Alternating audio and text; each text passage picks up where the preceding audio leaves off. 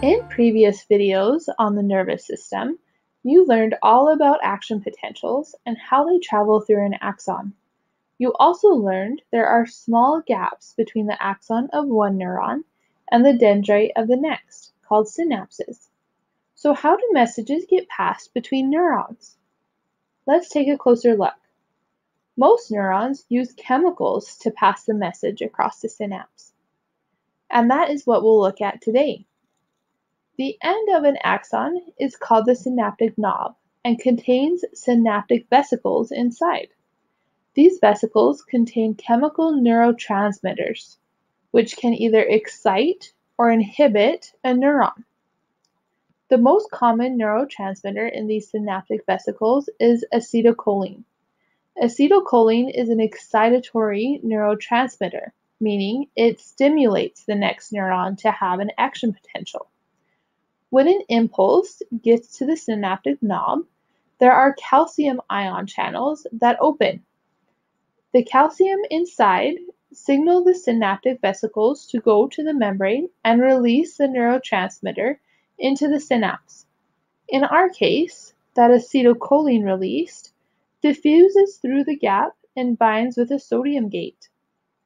Taking an even closer look, we see that this opens that sodium gate, causing sodium ions to rush into the dendrite of that neuron, which, if you remember, will start depolarization, and an impulse will then travel through the neuron. With this acetylcholine floating around, there could be a problem with constantly exciting the next neuron. Cholinesterase, which is also known as acetylcholinesterase, is an inhibitory neurotransmitter. This breaks down acetylcholine. This is an inhibitory neurotransmitter as it blocks depolarization and doesn't allow an action potential to happen. Now, for an action potential to actually start, the acetylcholine has to cause enough sodium channels to open to get past negative 50 millivolts. This is called the threshold potential. If it doesn't get past negative 50 millivolts, then there is no action potential, no impulse, no message carried through the neuron. If it is stimulated above negative 50 millivolts, then the action potential spreads down the whole neuron. This is called all or none response.